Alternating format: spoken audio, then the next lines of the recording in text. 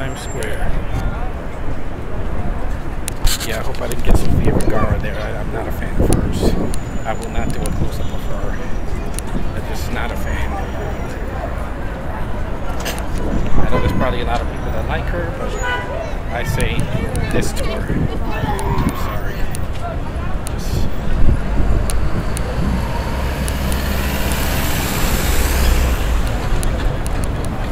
got some good stuff here. I'm going to show you guys Toys R Us in a little while. Just to see how cool it is here, man.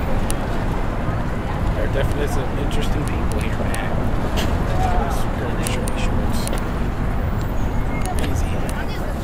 Here's a U.S. flag. There's the little chocolate buses.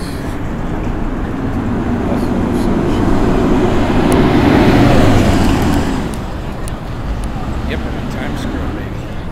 And the weather's beautiful. Last time I was here was raining, and it was horrible. This time it looks great when the sun is shining. Oh, excuse me, people.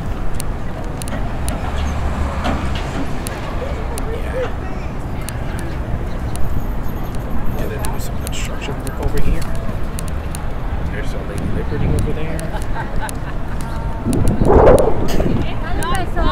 Excuse me. Yeah. G.I. Joe Retaliation, I'm glad they're giving posters this time. But the first movie, they didn't do that. This time they are. Since you have to pay so much, they might as well give back, right? And this time I can talk to myself, because you people on YouTube are going to be watching this, hopefully, because my videos are going to be, slacking a little bit. I need to amp up my game. There's a U.S. flag. Proud to be American, baby. Yeah. That's right. Here's Starbucks coffee. Starbucks. Yeah, you never see me, you never catch me drinking Starbucks. Way too expensive, and it doesn't give you the buzz. Yeah, I'm headed to Toys R Us now. There's so many people. There's like 1 billion people in New York City. It's insane.